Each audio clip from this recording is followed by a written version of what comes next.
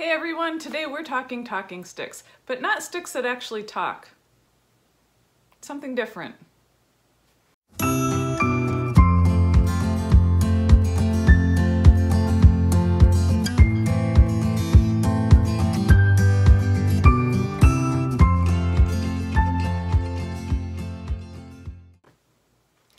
Hi everyone, welcome. My name is Jodi Gonzalez. I'm an art therapist and service provider for a program of the United Way of Door County called CreativeSTRIDE. Our mission is to empower Door County students and their families through creativity and wellness education. 2 videos ago, we talked about the theme of uncertainty, and in that video, we touched base on the idea of active listening. Because of active listening within that video topic and the number of family discussions that are involved in the videos moving forward, I thought it would be really helpful to touch on a communication skills building tool called the talking stick. So today we're going to be introducing the talking stick, what it is, how to make one, and what the benefits are for your family.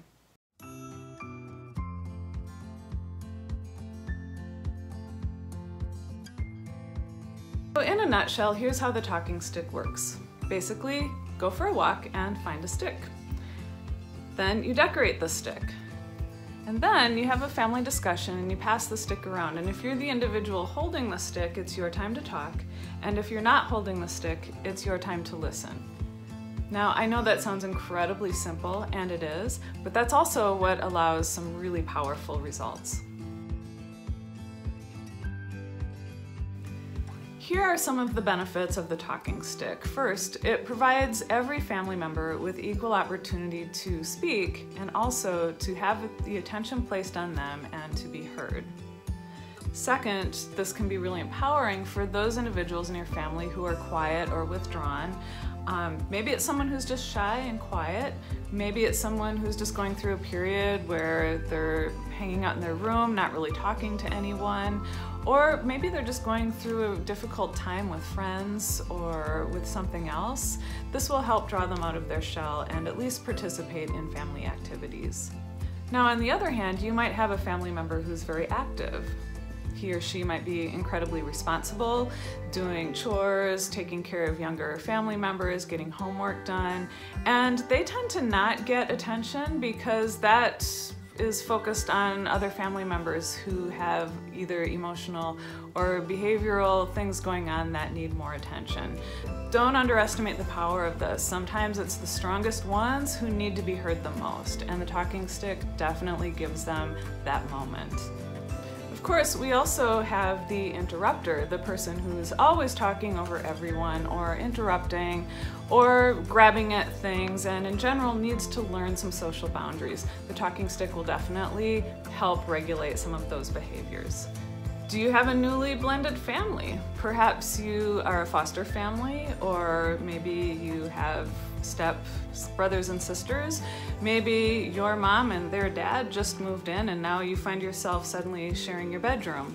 The talking stick is definitely going to help integrate family members and respect each person as equally important. The talking stick is also really helpful if you wish that you could have more substantive or more important conversations with your family members. For parents, that usually looks like asking their child what they did today or how they're feeling, and they go, I just hung out, whatever, or I'm fine. On the other hand, if you're a young person and you want to have a conversation with your parents, you might get something like, I'm too tired, let's talk about this later, I'm too busy. The talking stick is going to be a really important signal to everyone that this is time to put attention on each other and to be fully present as you talk and listen. So how to make a talking stick? First of all, you need just the right stick. This is sort of like Goldilocks and the 3 bears. Remember, she had porridge that was too hot, and then it was too cold, and then she found porridge that was just right. Well, if your talking stick is too light, it's just going to be easy to play with. So the person talking is going to be distracting themselves, maybe like throwing it around, and you want to be able to focus a little bit. So try not to have a stick that's too small. On the other hand, you don't want to log, like that's not reasonable. You can't be so heavy that certain family members can't lift it. You need a good medium-sized stick. Now, a medium-sized stick should be able to be held in both hands, and it should have a little bit of weight to it, like maybe the size of a piece of fruit. That's actually beneficial because it has a calming or grounding effect. If you're having a conversation about something that's emotional or otherwise heavy, this will literally help soothe the nervous system for the person talking. The other thing is that this stick does not have a rot on it. It's pretty solid, so you want to look for a stick that's not going to be easily broken. What to do if you don't have access to a stick or you can't find the right stick? This is not a problem. You can use any object. Just remember that the stick is about holding space in a group discussion. It is completely fine to use something like taped together spoons. You could use, we are in Northeast Wisconsin, the ever popular talking antler. You could use a coat hanger. You could use a cardboard roll. In fact, here's a picture of a piece that I did with a group last year in Arizona. That was just a gift paper roll. So the important thing, like I said, is that it's a medium size and it has some weight to it.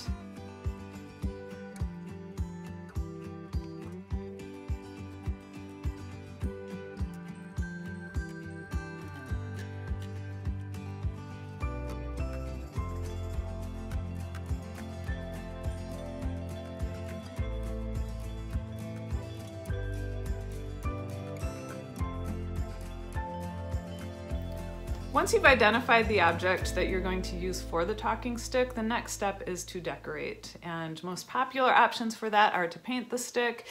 You can use house paint, spray paint. Got some here, please use an adult if you're going to be using spray paint. Art paints work well also, but they can be more expensive, so maybe you can find something else around the house that will work just as well. Then you can wrap the stick in twine or yarn. You can even use old necklaces, beads, jewelry parts just to help bedazzle it a little bit. The most important element of decorating the talking stick is that every person in the family add a piece. There needs to literally be a representation of each person there.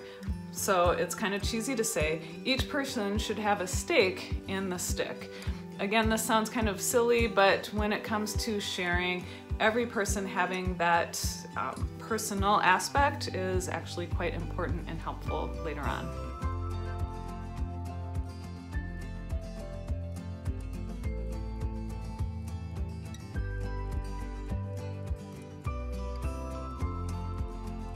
How to use the talking stick. We touched on this earlier. So you now have your talking stick that's been decorated by every family member, and it's time to have a family discussion. Basically, when you're holding the stick, it's your time to talk. When you're not holding the stick, it's your time to listen. And when you pass the stick, everyone says thank you. Now this is so helpful if you have individuals who don't like to have attention focused on them. It teaches them to have a little bit more confidence using their voice. And as we also discussed, if we have someone who's always talking over everyone, this teaches them very clearly when it's time to be listening. And then the passing of the stick and saying thank you is just a way of acknowledging each person's perspective and voice objectively and without judgment. Finally, the talking stick is also really helpful for listeners who might often jump in and turn the conversation onto themselves or who want to fix things. The talking stick helps teach the self-discipline of keeping the attention on the other and not on yourself.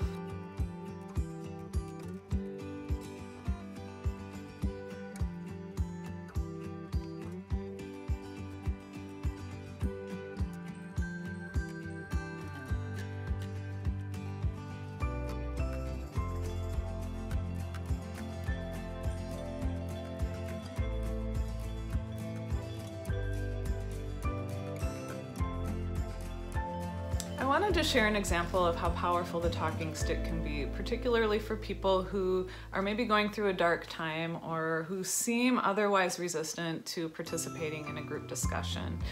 In this case, I'll just call this person M, and he was a 10-year-old in a group that I had about 10 years ago.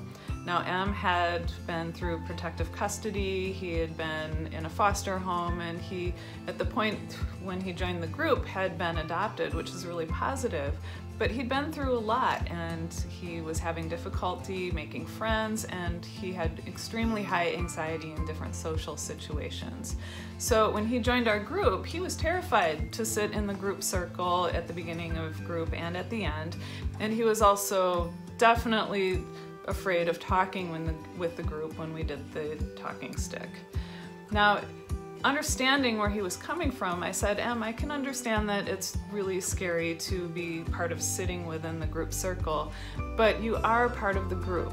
So you can sit anywhere that you want in the room, but I do ask that you participate in the passing of the talking stick. You can choose to pass, you don't have to talk, but you have to at least touch the stick and pass it as we do this activity. So he agreed to that, and initially he sat way at the edge of the group, and he was so anxious that he couldn't even face the group. He sat sort of like this, and he just passed the stick. And then over the course of several weeks, he gradually got closer to the group, and he got to the point where he could hold the stick without talking, but he could hold the stick and say the word pass. And then eventually he sat within the group, again without talking, and then finally he talked. It wasn't long before M made friends with group members, and he was sharing in every group, and eventually he started making more friends at school as well. A few months later, M decided to paint a portrait of the talking stick, and here it is. It was not actually a golden stick, but that's how he chose to paint it. And he was so proud of this piece that he put it in the group art show, and I promptly bought it. Now, in his artist statement, you'll notice it has this black background. I had asked him, why did you paint the golden stick on a black background? And he said, because it is the one thing, more than anything else, that helped him emerge from his darkness. Moral of the story, if you have a resistant family member who doesn't want to participate or speak, encourage them to be in the room and encourage them to at least pass the stick. Honoring that they don't want to talk, but giving them the power of choice of whether they talk or pass is sometimes the most powerful and encouraging thing that you can do. So here's the summary again of how to use the talking stick. Have your topic, pass the stick. If you're holding the stick, you talk. If you're not holding the stick, you listen. When you pass the stick, you say thank you. And the person holding the stick always has the option of speaking or saying the word pass.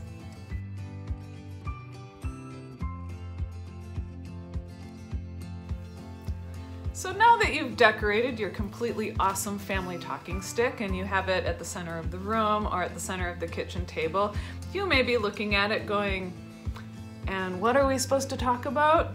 Now, some families may not have any issue coming up with any number of topics to talk about, but here are some helpful suggestions if you need them.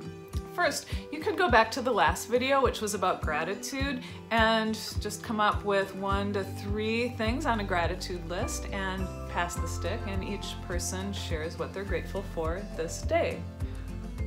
Another topic could be the best of the day, the worst of the day, and today I noticed. So that would be 3 things that each family member shares. Another topic could be today's most prominent feeling. Finally, you could just ask your family, is there something, a topic you guys want to talk about, or is there something that someone needs to talk about today?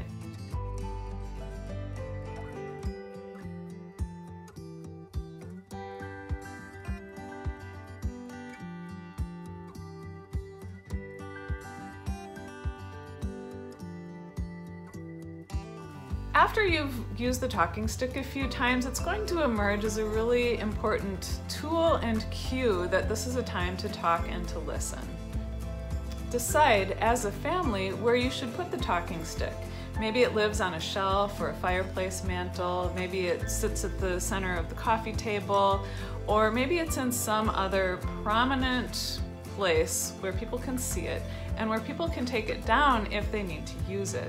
So this is one of the quiet ways that the talking stick can be really helpful. Sometimes it's hard to start a conversation or you have something to talk about that's difficult to bring up. Simply moving the stick, placing it out in a prominent place, or holding it out to a family member is all you need to do to say, hey, I need some time for you to listen.